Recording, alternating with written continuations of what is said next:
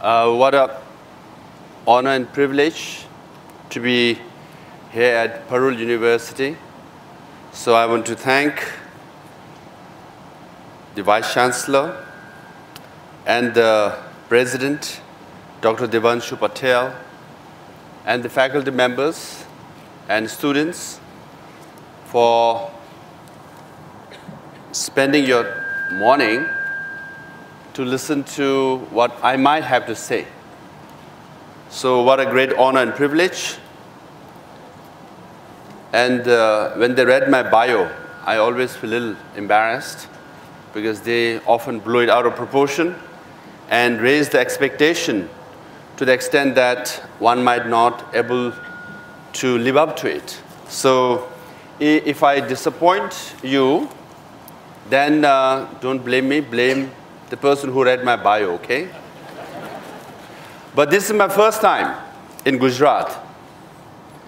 And I'm very excited and also feel very privileged that I was just handed the autobiography or biography of Mahatma Gandhi. So I'm in the land of Mahatma Gandhi, the land which gave birth to a great leader who advocated and who spread the message of ahimsa all over the world.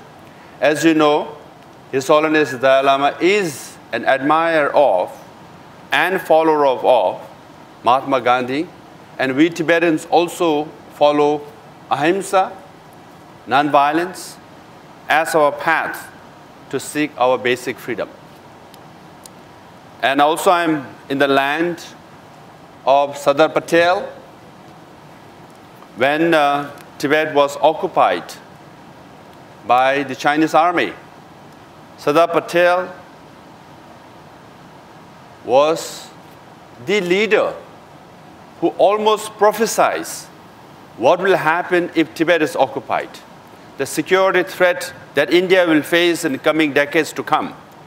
And if you read his speeches, if you read his letters written to then Prime Minister Pandit Nehru and others, it's prophetic. All the things that he warned had come true. And obviously I'm in the land of present Prime Minister Modi ji.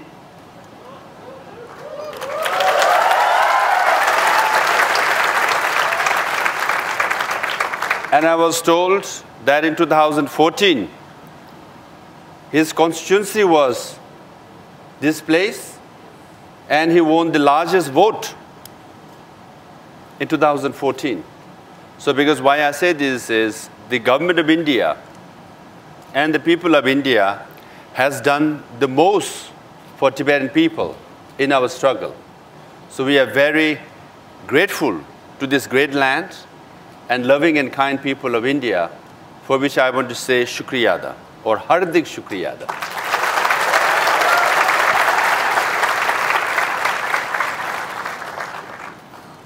Now I was told on the way that the topic I was given is Journey of Tibet through my journey, something like that. So I'm an extempore speaker. Of course, I've spoken on various topics. But I'll try to connect Tibet with India and in the context of present India-China relationship. Now, we all believe in law of karma, takdir. India and Tibet were bound to be together. But it was not Tibet who sought India. India came to us. Do you know the story? 1 million years ago, 100 million years ago, Indian plate, the tectonic shift. India was part of Africa, more closely to Madagascar. It broke off, came all the way, and connected with Tibet. So it's been 50 million years. So Tibet was actually a very fertile area, plain, lowland, vegetation, forest, everything was growing. But India came, the tectonic shift pushed Tibet up and up and up. So now Tibet has become the tallest. It's called the roof of the world because all of the 100 tallest mountains in the world, 92 or 3 or 4 are in Tibet. Because why? India kept pushing us. For the last 50 years, still pushing us. So India came to us. They said, हम दोनों जुड़ना ही है. We have to be together.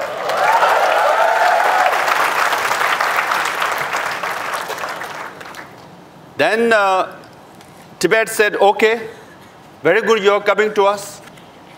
In 7th and 8th centuries, Tibetan kings and rich people, they patronized scholars.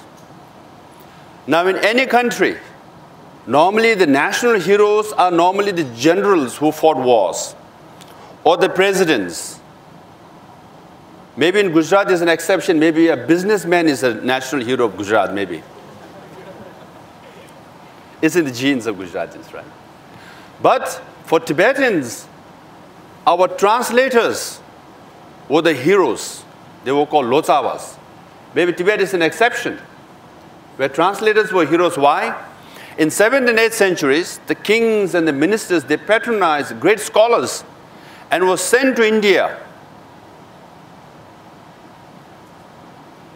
to learn Sanskrit, to learn Buddhism.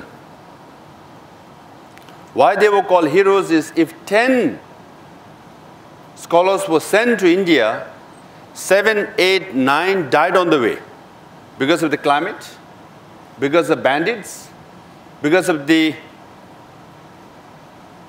forest wild animals. But 1 or 2 survived. They came, they learned Sanskrit. Then they learned Buddhism. Then they translated Buddhist texts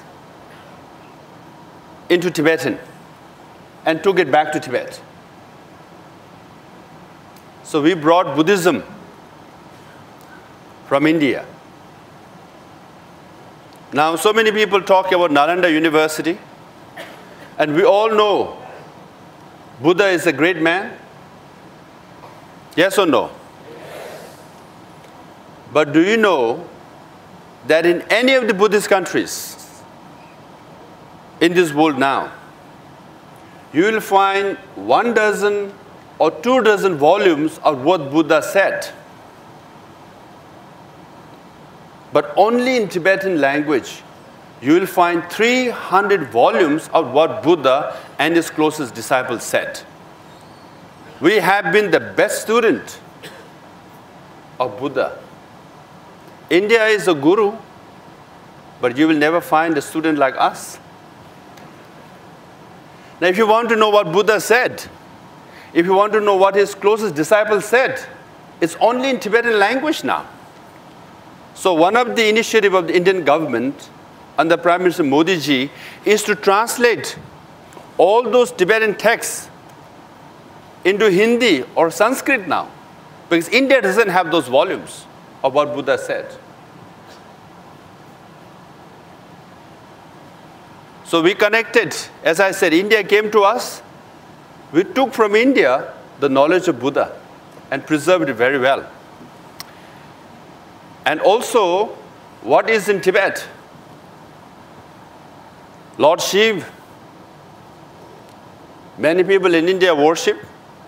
Yes or no? Yes.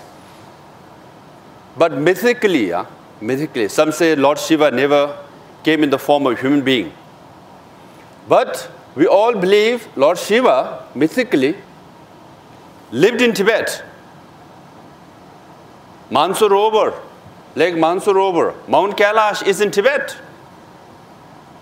Yes or no? Yes. So Tibet also is a sacred site for Hindus. So that's how we are connected. And not just that, Tibet is also called the third pole. After Antarctica and Arctic, Tibet has the 3rd highest reserve of ice. And the difference is Antarctica and Arctic, when they melt, it forms ocean. But when the ice and snow of Tibet melt, it forms streams and rivers. Hence, 10 largest rivers of the world, or at least in Asia, are in Tibet.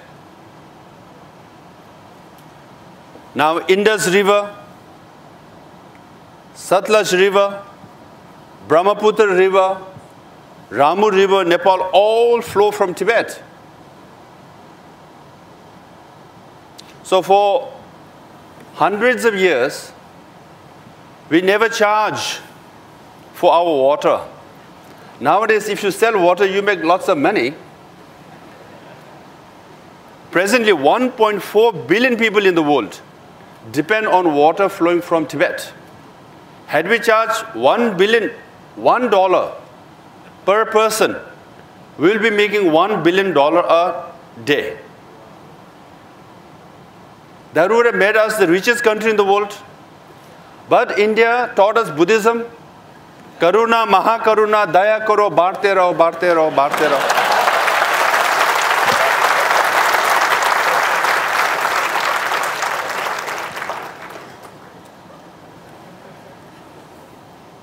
And now also the term India comes from Indus River. Hai ki nahi? If you go to Indus River, 40% of water of India is a direct glacier or snow melt of Tibet. 40%. Which means 40% of Indus River is Tibetan water. Which means you all are studying MBA in business, which means we have 40% claim over Indus River, meaning we have 40% claim over term India also. Copyright to hoga na? So each time Indian cricket team wears India, 40% is us. So we are connected, yes or no? Yes. Spiritually, environmentally, historically, in a good way. And nowadays, everybody likes momo. Yes or no? We brought momo from Tibet to India. So you go to every corner of any town, small towns and cities, you will find momo stalls. With due respect to Prime Minister Modi ji, he wants to generate youth employment. But I think momo has generated more youth employment than any government scheme at the moment. Hai ki nahi?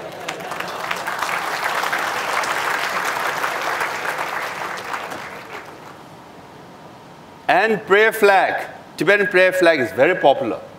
You like motorbikes, you have cars, all have Tibetan prayer flags. And it has Om Mani Padme Hum. It's a Tibetan prayer. We believe that as prayer flag flutters, it brings good luck and good business. So I think the growth of India's economy also coincides with the popularity of prayer flag. In 1980s, prayer flag started becoming popular. Now it's very popular. Exactly the same time, India's economy also, with good luck that prayer flag brought, is growing and growing. So more prayer flag you buy, more momos you eat, you are contributing to India's economy and bringing good luck. So this is how we all are connected. And my personal journey, I was asked, I travel 50 to 60% of the time. And I grew up in a very small village. I went to Hansraj College, where Shah Rukh Khan went, by the way. And to Campus Law Center. And I got Fulbright scholarship. And went to do my master's degree at Harvard Law School. I did my doctorate degree there. Very difficult, very challenging, but I managed. And then I was fellow and senior fellow there for 7 years. So altogether, I spent 16 years. So in 2011, I was elected. So I left America. And I continued to work for Central Tibet Administration even today. And I travel 50, 60% of the time. But I travel, I have the title of a president, but I travel on economy class. No business class or first class.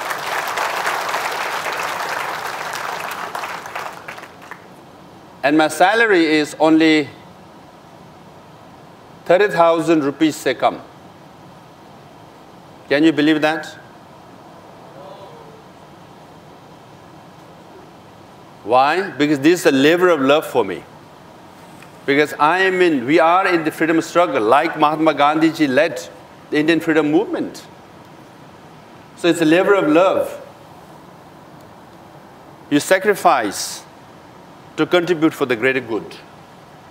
Why I don't travel with business class? All my ministers don't travel with business class. We believe, we are saving that money so that we can send 5 or 6 students to university.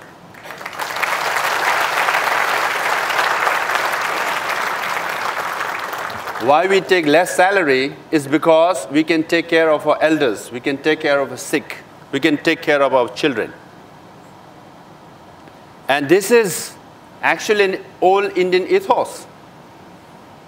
Service to help others. You don't come to this world for yourself, you come for humanity. Others before self. Hai ki nahi? So we have been a good student. We learn from Indian ethos, we are practicing it. And some people have forgotten it. And in the last 8 years, the challenges are many, because wherever I travel, the Chinese government is obviously not that happy. And they issue press release condemning my visit. I went to South Africa. I was scheduled to give a talk at a law school. And the Chinese embassy issued a press release saying, get out of South Africa. I was thinking, how can they say that? South Africa is not their country. But they wrote a press release saying I should get out of South Africa. And I was scheduled to give a talk at Stellenbosch Law School in the outskirts of Cape Town. 100 Chinese and migrant laborers that they hired came to protest. I was speaking at University of Toronto. 50 or 60 Chinese students came with national flag to protest. But nonetheless, I travel everywhere and I give talks. I go to Washington, D.C. I meet with Madam Speaker Nancy Pelosi, the senators, congressmen, people in the government. I go to Brussels, meet with people in the European Parliament. I go to Australia. I go to Japan. Japan has the largest Tibet parliamentary support group, 92 members. Czech Republic has 51 members. So that way, we have a lot of support around the world. And my job is to create awareness. At the moment, Tibet is ranked by the Freedom House as the least free region after Syria. We all know about Syria. But how many of you know that for 3 years in a row, Tibet is listed as the least free region, second least free region after Syria? Religious freedom is denied, human rights violation is going on, and environmental destruction is going on. So Sardar Patel said in 1950s, if Tibet is occupied by the Chinese army, then India will face security threat. And if you look today, you can clearly see the border incursions that's taking place from Ladakh to Himachal, all the way to Kashmir to Arunachal. Before, Tibet acted as the buffer zone between India and Tibet. By the way, Tibet is a huge territory. Yeah? Tibet is as big as, we can call 2/3 of India. It's 2.5 million square kilometers of land. It's as big as Western Europe. So acted as a buffer zone. Because after the occupation of Tibet, now the Chinese army have moved right into the border of India. Before, there were hardly any sepoys. It was more of a less than a police border. Police patrol the border. Now it's an army border. Indian government spends billions of dollars protecting the border. When Tibet was independent, it was not required. The billions of dollars could have been spent on education of Indian children to help the poor. Now you have to spend on the border. And also because after the occupation of Tibet, China's relationship with Pakistan, China's interference in Sri Lanka, Maldives, Bangladesh, you can name it, even in Nepal. All this happened after the occupation of Tibet. So there is a direct correlationship with the loss of Tibet to China and India's security. So it's still ongoing. So let me conclude, because I was told to speak for 15 to 20 minutes. Let me conclude by saying India's national security is at stake. And Tibet is vital in this context because we have 2,500 kilometers long border between India and Tibet, now between India and China. So I hope you all will pay more attention, study more, analyze more, and understand more. Let me conclude by giving one example. After the occupation of Tibet, 98% of Tibetan monasteries and nunneries were destroyed. 99.9% of Tibetan monks and nuns were disrobed from practicing Buddhism. In the 1950s and 60s, Buddhism as we knew it did not exist. Physically, monasteries were destroyed. There were no monks and nuns. But after 60 years, thanks to the government of India, we have rebuilt monasteries after monasteries, brick by brick, in India, Nepal, and Bhutan, mainly in the state of Karnataka, Himachal, and other places. Also in the whole of Himalayan belt, from Sikkim to Bhutan to Nepal to Himachal to Arunachal Pradesh to Ladakh, Buddhism or Buddhist civilization have revived compared to 1960s. And oddly, China has become the largest Buddhist country in the world. 300 million Chinese follow Buddhism now. India is called the land of Buddhism, but presently China has more Buddhists than India. And good thing is, even in Tibet, the government policy is to destroy and demolish monasteries and nunneries. But in private and social space, Tibetans are practicing Buddhism in Tibet too. So Buddhism has come back to Tibet. So that's why let me end on a positive note, saying, some people say, what are your chances of success given the power and influence China has? We all know China is very powerful. But spiritually, the Chinese army destroyed 98% of monasteries and nunneries, but 60 years later, we have rebuilt Buddhism in India in exile, but also in Tibet. And also, China has become the largest Buddhist country in the world. So spiritually, we have already won. Politically, we have to make some efforts, but India took 200 plus years, but under the leadership of Gandhi, ahimsa prevailed against the British Raj. And we do believe same ahimsa and non-violence under the leadership of Dalai Lama will prevail once again, and we will succeed. Till then, let us be together. Thank you very much.